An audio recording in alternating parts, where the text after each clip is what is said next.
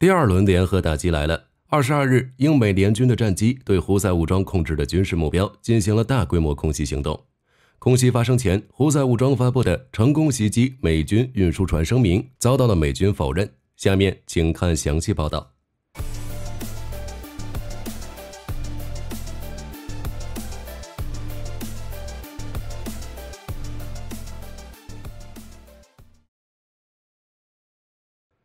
美国国防部已经确认，英美联军22日夜间针对胡塞武装的一处地下存储设施和7处关联导弹发射和监视功能的设施进行了大规模的军事打击。打击目标主要集中在位于也门首都萨那北部的戴拉米空军基地和西部的哈法军营，以及塔伊兹、贝达和荷台达等数个其他省份的胡塞武装目标。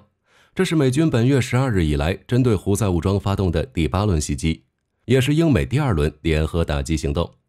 美国将打击胡塞武装在也门境内装备和设施的行动命名为波塞冬弓箭手行动，其得到了美国、英国、澳大利亚、巴林、加拿大和荷兰6国的支持。开始的标志是1月12日英美联合发动的首轮空袭。与首轮英美联军打击了也门境内近30个地点的60个目标相比，这第2次联合行动规模明显要小得多。有分析称，这是美英联军在有意削弱胡塞武装威胁商船和军舰的能力，不想给火药桶的中东带来更大的混乱，所以才没有进行更猛烈的攻击。所以上述6国也联合发表声明，重申了对胡塞武装的警告。6国将坚决捍卫海员生命安全，确保红海航线航行自由。尽管此次空袭的力度比不上英美联军的第1次空袭，但此次发射的导弹和炸弹至少有25到30枚命中了目标，袭击效果良好，且首次摧毁了胡塞武装引以为傲的地下存储设施里的先进武器。英国国防部也证实，英国空军4架台风战机使用精确制导炸弹轰炸了也门首都萨那机场附近2处军事设施的多个目标，再次重创了胡塞武装有限的武器库存。那此次行动中，英美联军动用了何种武器摧毁了胡塞武装地下设施的呢？据悉，此次行动中，英美负责远程火力打击，荷兰、澳大利亚、加拿大、巴林则专门提供后勤、情报等支持。所以，英美联军除了发射战斧导弹和宝石路4激光制导炸弹等高爆弹外，有可能使用了巨型钻地弹，才打掉了胡塞武装地下深处的弹药库。尽管报道中没有提及巨型钻地弹的型号，但从美军发布的空袭视频来看， F-18 战机从航母上起飞时携带的可能是 GBU-31 GDAM 和 BLU-109 钻地弹，前者是重907公斤的，且使用 GPS 制导的通用型炸弹，在 MK80 系列炸弹中最大也最重，绰号铁锤。后者是重874公斤的硬化穿透炸弹，别称叫掩体破坏者、碉堡克星。此前，以军在摧毁哈马斯地道时，就有在用美军援助的 BLU-109 钻地弹。不过说实话， BLU-109 的钻地效果并不是美军威力最大的钻地弹，反而是现役空投钻地弹中威力最小的，仅能贯穿 1.8 米厚的钢筋混凝土结构或者几米的浅层地表。美军能用它摧毁胡塞武装的地下弹药库，要么是这个弹药库埋得不深，要么就是在配合 GBU-31 使用。首先，由 MK84 负责清理地表杂物，其钢制流线型外壳内装有429公斤的高爆炸药。炸弹爆炸后会形成一个 15.2 米宽、11米深的弹坑，且依据抛出的高度，它能穿透380毫米厚度的金属板或 3.3 米厚度的混凝土，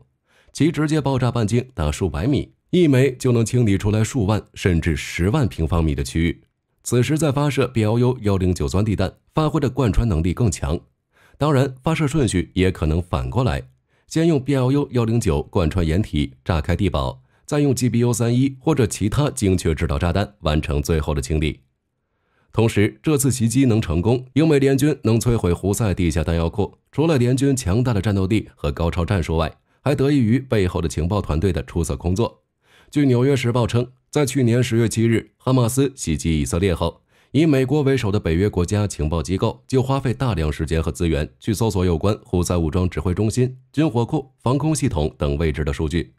据悉，如今联军的情报人员每天都在忙着为更多的潜在攻击目标分类，他们为此次行动提供了准确无误的目标数据，使得导弹和炸弹能精确命中目标，同时也使英美联军知道了胡塞武装防空系统的漏洞。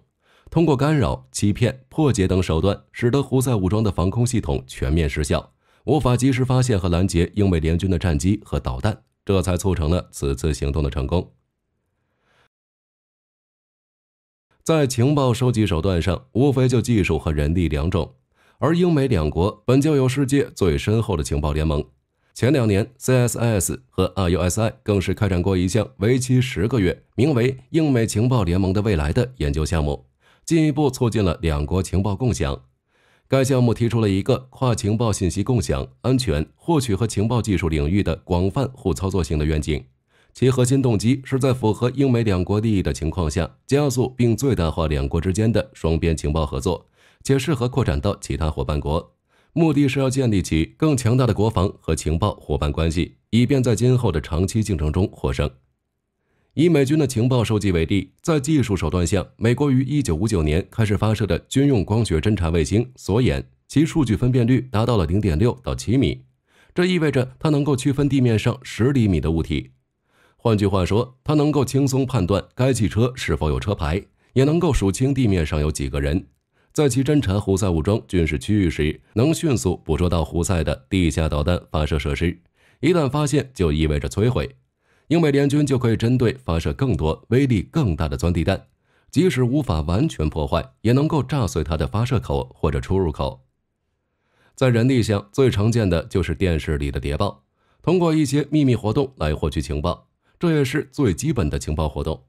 不过近些年来，美军的军事情报工作正不断朝着智能化发展。2018年3月，美国国防高级研究计划局战略技术办公室提出了指南针计划，其目标就是简单说法是凭借 AI 技术去提前发掘潜在威胁，提前预防。高大上一些就是利用 AI 技术结合博弈论思想，通过建模和评估的方法，主动有针对性的刺激环境，并自发衡量对手对刺激的反应，以识别对手意图，减少对手行动的不确定性，从而为战区级指挥官提供强大的决策支持，以应对介于和平与战争之间的灰色地带威胁。那盟军有没有这个能力同美军一起行动呢？美国为了维持其军事优势，赢得与世界其他主要大国竞争，而提出了一个整合全军乃至整个国防业界的作战概念——全域作战，即联合全域指挥和控制，由联合参谋部协调，美空军主导，通过实现传感器、通信和数据的融合，确保各领域平台共享信息，使得美军能够做出最有效、致命的行动。全域作战概念建立在美陆军多域战概念的基础上，多域战的首要目的是反制敌人的反介入区域拒止能力。与联合作战的区别是，各军种可以在不同的作战区域内共享信息，同步作战，无缝链接。在多域战概念提出后，得到美国其他军种的广泛支持，且相继推出了自己的作战概念，如美空军提出的多域指挥控制，美海军的综合防空火力系统。前者的核心是先进作战管理系统，要在全球建立一个一体化的网络，协调所有美军部队和盟友的作战行动。后者的核心是实现不同武器平台的联合，构建完整的战场态势感知和目标协同定位，提升综合作战能力。如在航母打击群中，就是要连接 E-2D 预警机、宙斯盾舰、F-35、EA-18G 以及 F-18 等武器平台。当然，因为该系统的作用属于美海军内在协同，因此不是真正意义上的多域联合。不过目前美海军正积极与美空军协调，推动建立联合指挥网络等。而受全域作战战略的影响，且为了同美军进行联合作战，如今越来越多的美国盟友和伙伴开始效仿美军构建全域作战体系。如日本、英国纷纷通过合作弥补双方之间的军种实力的差距，同时出台相关政策文件，构建能够与美军联合全域作战网络高度融合的指挥控制网络。这意味着在战时，美军可更好地协调盟国全域作战力量，提升联合作战部队抗毁伤能力，也能为美军在热点地区作战提供便利。据悉，未来美军将组建多支联合全域作战分队，负责热点地区作战任务，采取平时驻扎加战时组合模式进行部署。回到胡塞武装防空系统无法及时发现和拦截英美联军的战机和导弹上，这其实也与防空系统性能偏弱有关。胡塞武装的防空系统主要是由伊朗提供的，包括萨姆7、萨姆9、萨姆11等型号的地对空导弹，以及一些改装的苏系防空炮。这些防空系统虽然在一定程度上能够对付一般的飞机和导弹，但是对付美英联军的隐形战机和先进导弹多少有些力不从心。而接下来，美英联军估计会继续重点关照胡塞武装如弹药库这样的设施，继续削弱胡塞武装威胁商船和军舰的能力。毕竟在也门内战期间，胡塞武装为了防杀特点军的空袭，挖掘建立了大量的地下储存设施，很可能有一个跟哈马斯类似的地下隧道网络。为此，英美联军估计会动用更多的重型钻地弹。除上述型号外，还有 GBU-72， 其重达 2.3 吨，能够穿透超过6米厚的钢筋混凝土，或者超过30米厚的地表，并产生超强的冲击波，进而可能会引发更远处的地下掩体塌方。而面对英美联军的攻势，胡塞武装最有可能的行动就是四处转移储存的弹药，藏到英美联军找不到的地方。至于1月22日英美空袭前夕，胡塞武装发言人叶海亚·萨雷亚宣称的用导弹饱和攻击了海洋爵士号并将其击沉了，美军在22日指出，这说法存在明显错误。美军中央司令部在一份声明中说，正与海洋爵士号保持密切沟通。大家觉得被命名为波塞冬弓箭手行动后，这场打击行动还会持续多久？中东局势会如何发展？都欢迎在评论区留言。我是火力军，下期再见。